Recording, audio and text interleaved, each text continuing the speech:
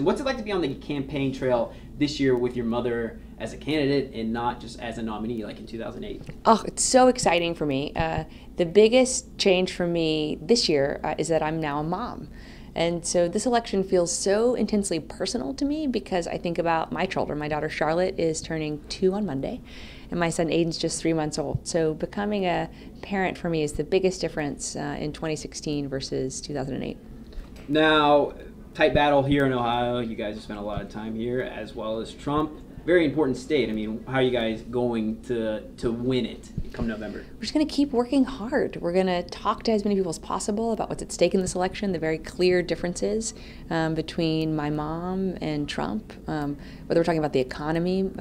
Independent analysis have said my mom's jobs plan would create 10 million jobs across our country, hundreds of thousands here in Ohio. Trump's would destroy 3 million jobs, including more than 100,000 here in Ohio. So just keep talking about what's really at stake in this election and hope that will energize people to get registered before October 11th and then turn out to vote starting October 12th through Election Day, November 8th. Here in Mahoning County, huge crossover from Democrats to Republicans. Unfortunately for you guys, you've lost some Democrats here in the Youngstown area. How are you guys combating that? Just reaching out to as many people as possible. I'm really excited to have met some of my mom's organizers here and volunteers who are working every day to get people registered to vote and just talk about what's at stake in this election. And I'd argue everything's at stake in this election, whether we're talking about education or combating the opioid epidemic or keeping our country safe here at home and around the world. I hope that resonates here. You just touched on it, jobs plan. That's a huge talking point here in Youngstown. People that I've spoke with feel that Trump they think that since he's a businessman, he's going to bring in a lot of jobs here to America. How is your mother going to do a better job than Trump when it comes to jobs in the economy? Well, Trump plans from, again, independent analysis, so not from my mom's campaign, not from my mom. Various analysis say that his tax plans would raise taxes on tens of millions of working class families, including millions of single mothers. You know, I don't think that is a family value, whether you're kind of standing here in Youngstown or anywhere across our country. And I don't think that Trump has a very good record as a businessman either. So I hope that people would look at the different records of my mom's public service and what Trump has and hasn't really gotten done in business, but also look at what they plan to do for our country and for Ohio and kind of what independent analysis say really adds up in my mom's plan and what doesn't add up in Trump's. Opiate addiction, you talked about it today. We deal with heroin here. I cover a story once a week at least. How are we going to stop the addiction issues? Oh, I'm so sorry that you have to cover a story every week, and yet tragically I'm not surprised. If we look at the epidemic, it is happening across our country.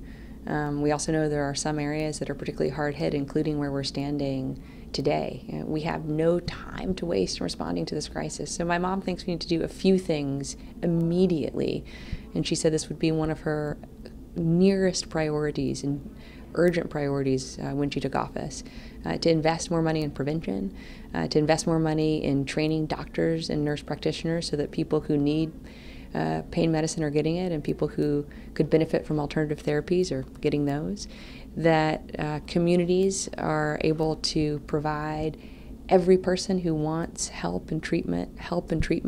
Right now there are waiting lists across Ohio where people say they want help and there just isn't room in the local clinic or the local hospital.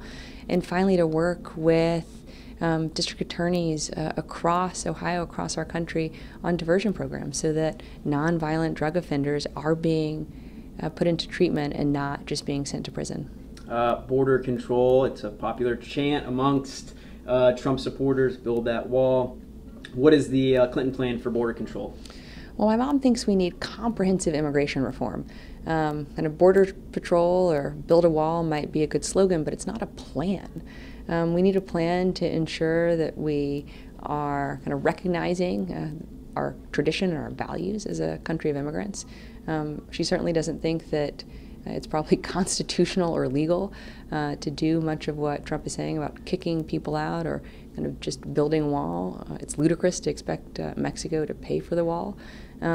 But we do need to ensure that kind of work is being valued by people that are here, and that we are always keeping our country safe and secure. That really matters to me as a New Yorker who lives a few blocks from where the bomb went off and the second bomb that didn't go off was found. So yes, it's about border security, but it has to be about so much more. And I think my mom is the only person who really understands that, from her position as a senator from New York on 9/11 to being our Secretary of State. Monday, like we just mentioned, it's a big day for you. It's your daughter's birthday. It also is. the first debate. What are we going to expect up there on that stage? Well, I haven't been part of debate prep, so I have no special window into that. But I have no doubt my mom will make me proud Monday night, as she always does. That she'll be focused on the substance, what's really at stake in this election, whether we're talking about our national security or real immigration reform or what we need to do to combat the opioid and heroin addiction and overdose crisis in our country. I mean, any of the things that we've talked about that she has real plans on that Donald Trump either ignores or has only slogans on. I think that contrast will become really clear Monday night.